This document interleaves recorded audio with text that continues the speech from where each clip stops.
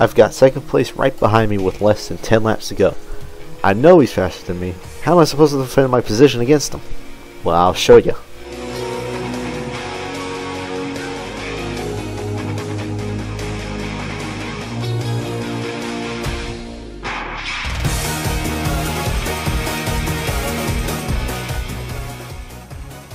Alright, we finally made it to part 4 of the Road Course Improvement series.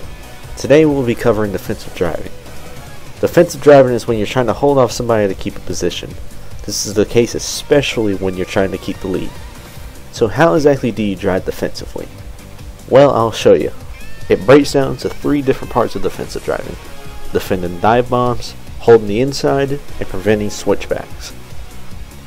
So let's get to the first key factor: defending dive bombs. Now most people would go into a corner side by side and think it'll be won by whoever gets to the turning point first. For example, the number 2 car is going to the braking zone with the intention of outbraking the number 1 car. The number 1 car sees this challenge from the number 2 car and starts trying to outbrake them also, which then it becomes a cycle, and then they end up crashing because they went too deep into the turn. The truth behind defending dive bombs is to actually not defend them at all. Dive bombs while racing is the equivalent of doing spray and pray in an FPS shooter. You just gotta hope it works, and if it doesn't, you just mess up and you die. Whether that means, you get shot in the head in the FPS game, or you go into the tire barrier. So it's better off not to defend dive bombs at all, because you'll most likely come out of the situation better than the other driver. So just focus on your braking point and don't focus on the other car. The second key factor of defensive driving is to hold the inside. This is the easiest trick to do for defensive driving in sim racing. By holding the inside line for the next turn, you can take away the preferred line from the car behind and make them challenge you from the outside, which 90% of the time won't work. So here's a good example right here. I know the car behind me has a good run, so I move to the inside line to defend my position. He has to challenge from the outside heading to turn 1. So I'm able to get a little bit later on the brakes than him, and he knows that he ain't going to win that fight, so he might as well back out. He backs out, gets back in line, and I keep the lead from this. Something else defending the inside is good for is assisting in blocks. An example is in this clip here.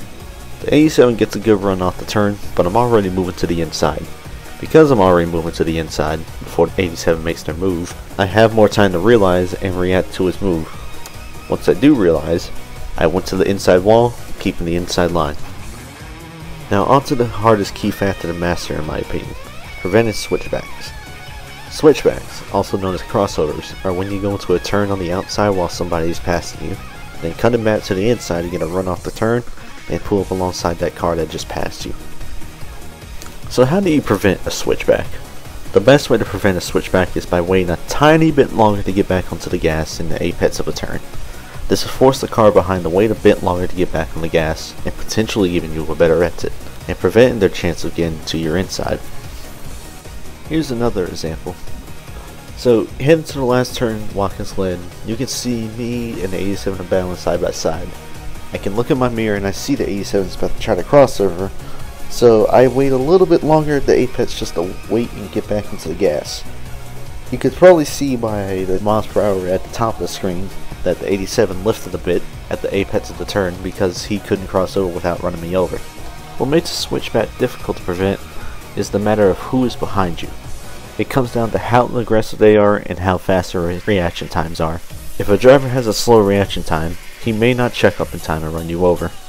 As for the other case with aggressive drivers, they might just not care and think they're playing bumper cars and just run you over. Alright, I think that covers everything today. I want to thank everybody who's watched this whole series from start to finish. This has been a trip for me.